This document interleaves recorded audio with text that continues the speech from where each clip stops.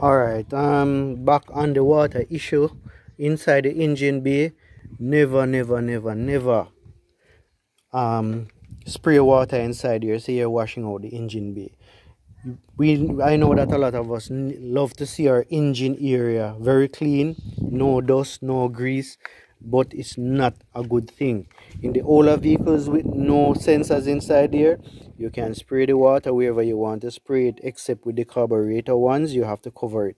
But with these engines with a lot of sensors on them, do not wash the engine using spray the water inside here to wash it, because it is definitely going to get on the sensors and it is definitely going to cause you a lot of problem in the long run. So do not wash your engine with water, spraying it. If you have to wipe the engine, you wipe it.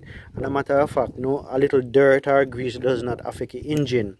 In fact, it preserves the parts on the engine instead of damaging it. So if the engine has some amount of grease, leave it as is. Don't be too much of a clean fanatic and want to ensure that the entire engine bay is clean and pretty and neatly kept. I'm not saying that you should not want that, but if you want to have it like that, use a damp cloth to wipe down the little areas or wipe the grease and so on from off the different parts. Do not spray the water inside here, or else you're going to end up having a lot of trouble.